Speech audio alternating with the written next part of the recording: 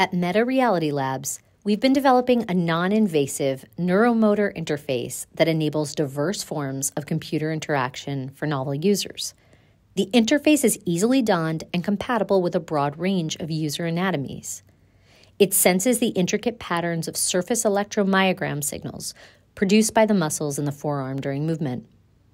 Deep learning models trained on large corpora of consenting participants enable multiple interactions, for instance, 1D continuous navigation, recognition of discrete thumb swipe and finger tap gestures, and text entry using handwriting. We believe this is the first high-bandwidth neuromotor interface that generalizes across people.